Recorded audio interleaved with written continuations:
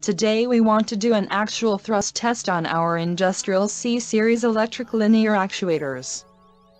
First we need to build a test shelf.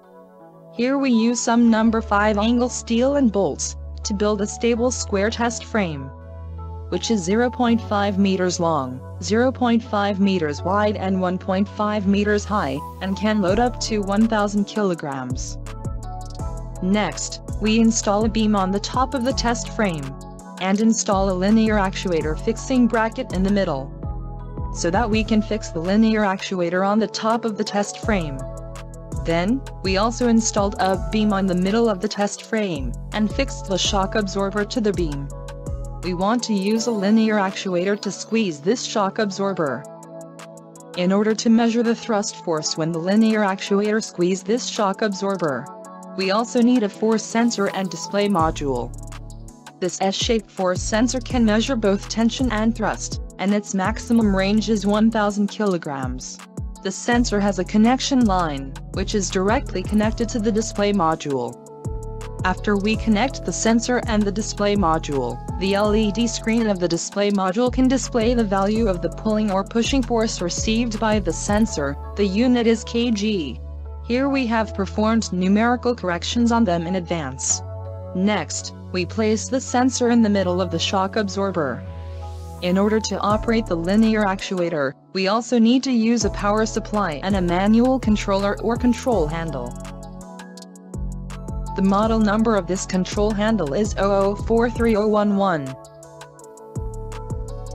The control handle has 2 wires.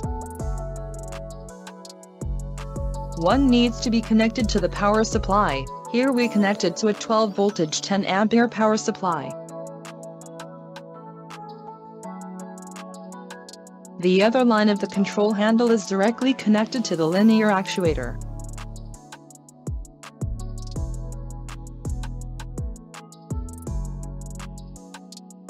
The control handle has 2 buttons. One button is used to operate the linear actuator to extend outward, and the other button is used to operate the linear actuator to retract inward.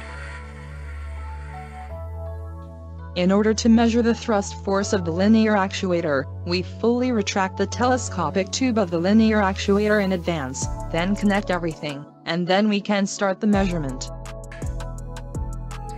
We press the button of the control handle to slowly extend the linear actuator outward, and it squeezes the sensor to slowly downwards, and at the same time the value of this thrust force will be displayed on the display module. Because the speed of this industrial linear actuator is 20 mm per second, its maximum thrust force should be about 300 kgs. We actually measured it and got a real value of about 306 kgs.